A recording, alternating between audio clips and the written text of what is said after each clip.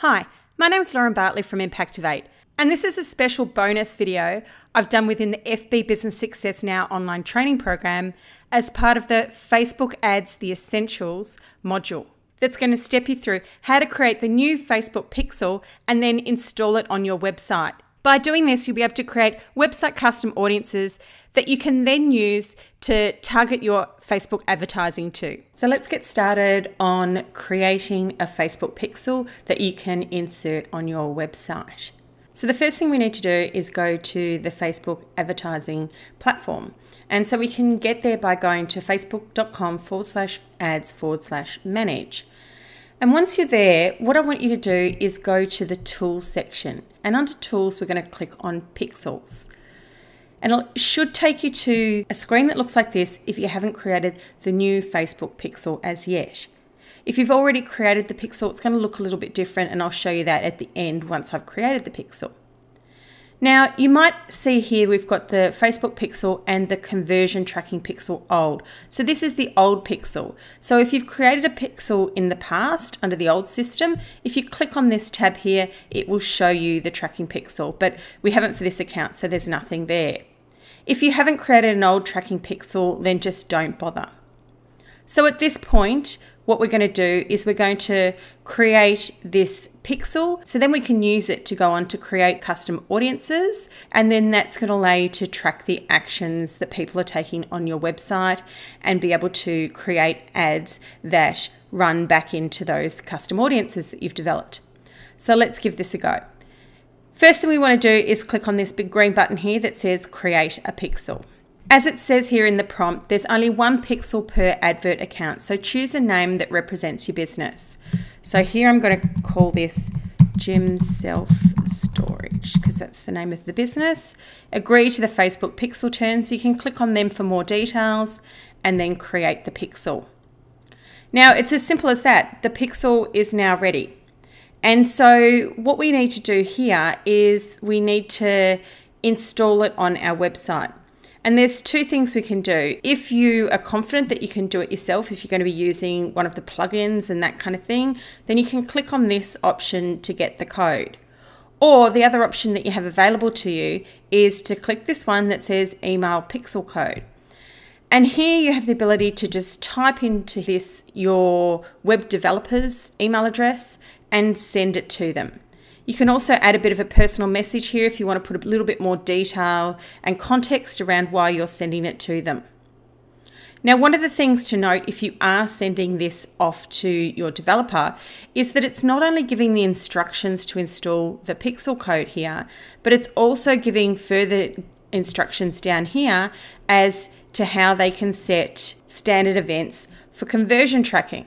So if you don't want to create the standard events for conversion tracking, or perhaps you're just not ready, you want to get your head around this a bit more before you send this off to your developer, because it'll actually cost you a bit to get that part of it done. The pixel code itself is a really quick fix, but depending upon how your website's set up and which of the standard events you're going to want to include, that could be quite a big job for a developer. So I just wanted to keep that in mind if you are going to send this off.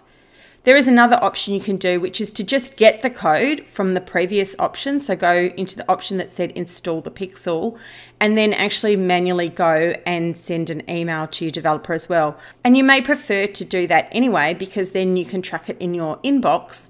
But if you do, there are some useful instructions here in terms of the pixel helper and the help center. So you might actually want to copy some of this information across and do it manually within your own email client. So I'm not actually sending this off to a developer at the moment. So I'm not going to hit send for this. I'm just going to close this, and I'll close this little pop-up as well. And then as you can see, this is where the pixel information will be once it's actually been activated. But you can see over here, there's no activity as yet, and that's because I haven't installed it. So to go and find the pixel now, because obviously I didn't copy that information there and I need to send this off to a web developer or use it myself, or if you've installed this a while back and let's say you now want to go and put it on a new lead page that you've created or something like that, the place you're going to go to find the pixel, again, if you came into Tools, you click on Pixel, And then what we do is we go over to Actions, You'll see that you've got the options to edit the pixel, which if I click on that one, it's just going to allow me to go in and change the name of the pixel. There's not much else you can actually edit here. I can also go in and view the pixel code, or I can email the pixel code, which are the options it gave me when I was setting them up. And then I can also share the pixel code. But if you want to share the pixel code, then if you click on here, you'll see that you actually need to use the business manager to share your pixel code with other advert accounts. So you actually need to go and create the business manager account if you want to do that. Now, I probably wouldn't encourage you to do that at this stage. I don't have business manager account. A lot of my clients do, and a lot of other people in the industry do, and it's a newish kind of tool, and it's creating a lot of headaches for people. So if you don't have to at this stage, I probably wouldn't, and I'd wait until that tool got a little bit further developed. So if we go back into the actions now, I can go and select that option to view the pixel code. And here it is where I've got the pixel code itself that I can now go and copy and place on the website between those head tags. And then also I've got all the details here in terms of the conversion tracking and what we can put in for that. As I mentioned previously, I'm not going into the details of conversion tracking in this module. I'm going to leave that for the advanced techniques. So for now, I'm just going to go in and I'm going to copy this code because I'm going to go and put this live on the website. Now I'm logged into the back of this website. We're going to need to go and install a plugin. So I'm going to go in here and click plugins, and I'm going to say add new. And whilst I presented to you a few different options you've got for this particular plugin, the one I'm going to use now, because it has some additional functionality which we can use when we get to the point of doing those standard events, is the Pixel Your Site one. So I've just typed that in here and search for the Pixel Your Site. So you'll see it's popped up over here. This is the one I was referring to. Just going to click on that. You can see some more details by doing that. And so if you want to go through and just have a look at all this different information it provides, you can do that. Then you can click on install now. Another way that you can install it is just directly from here. You can click on the install now button, which I'm doing. It'll install quite quickly, and then you can just go and activate that plugin. Now that it's activated, you'll see it's actually come up down here as Pixel Your Site. Sometimes, depending on the plugin, it might end up down here. It might end up within your settings, or it could end up within some of the other options you've got available for you, depending upon which plugin you've chosen and whether or not it integrates with something else that you've already got installed. So you might have to have a little dig around depending on your plugin to find it. In this particular one, all it asks me to do is to put in your Pixel ID. And you'll be able to find your Pixel ID by going to Tools, Pixel, and then over here on the right-hand column, you'll see Pixel ID, and then there'll be a series of numbers. Now, it might be a slightly different position in the right-hand column if your pixel's already active, but it'll be in this right-hand column nonetheless. Head back across here. I can put that Pixel ID, click on Activate Plugin General Settings, and then I can save those settings. Now, one of the reasons I chose this plugin is because we've got this on-post page events, which we can use for creating standard or custom events. And then we've also got these dynamic events. This is a pro version of the plugin. You will have to pay for this, but I'll talk more about the dynamic events in future. It also allows you to do some stuff with WooCommerce and also PayPal. So this is one way that we can install the plugin. I'm actually going to show you another way, and I don't recommend that you do this twice, but I just want to show you the different ways that you can do it. So the next thing I need to do now to check that this is actually working is to go to the website. So I'm going to the website, and I'm actually logged into Facebook at the same time as I'm doing this. And now what's going to happen is this is going to trigger a message back to Facebook to say, hey Facebook, someone has visited this website. I'll go back and check within the Adverts Manager platform in a moment to see that it's actually triggered. But remember also I installed this plugin that tells me what's happening, Facebook Pixel Helper.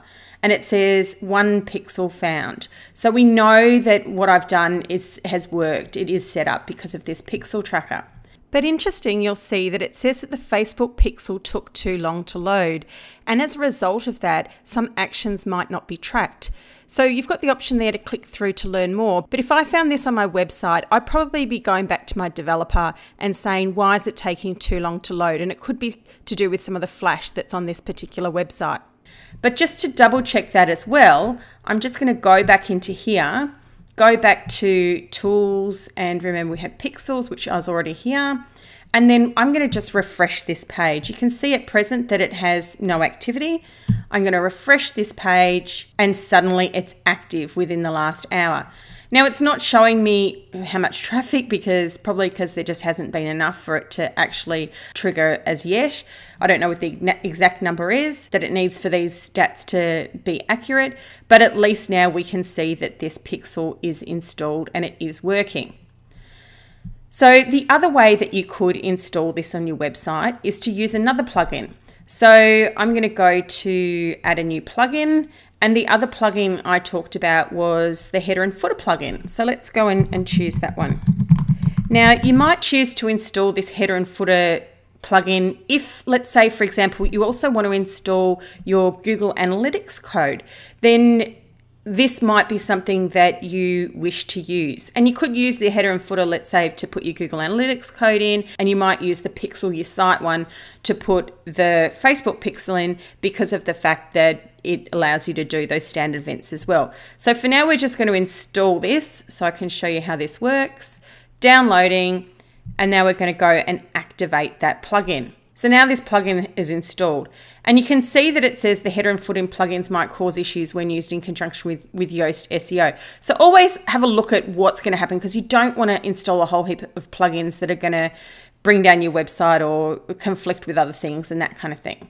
So just for now, I'm going to go into the settings here now, and you'll see this is where the header and footer is. So here we are within the header and footer. And you'll see you've got some options here. We can add the code to the head section of every page, add the head section of just the home page, before the end of the page, and in the body tags. Now, different codes for different things will ask you to put it in different places. That's why they're providing you with this. But for the Facebook pixel, we want to include it here.